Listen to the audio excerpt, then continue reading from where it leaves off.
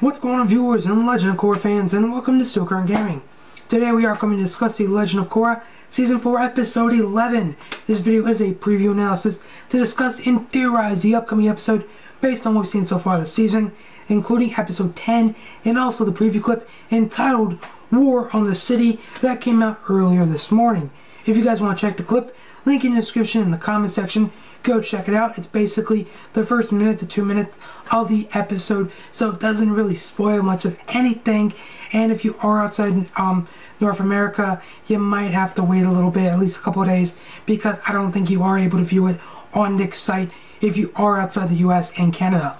But still, yeah, as you guys know, what we saw at the end of episode 10 it wasn't really a cliffhanger, but it was just general knowledge of what's actually gonna happen in the near future. And that's basically, one, Kuvira has an operational spirit vine cannon, which is very destructive and very powerful. And two, Zhu Li gave away the information that Kuvira has plans to attack Republic City in 2 weeks, or at least 2 weeks from the end of episode 10, which is very crucial because this clip actually plays a role with that.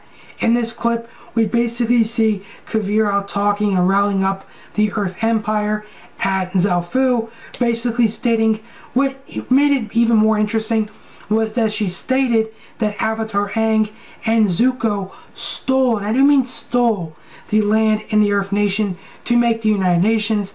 And what made this even funnier was the fact that she herself, throughout this entire season so far, has been going from towns and cities, place to place, and demanding and conquering land that isn't hers. And she has the nerve to say this in front of people.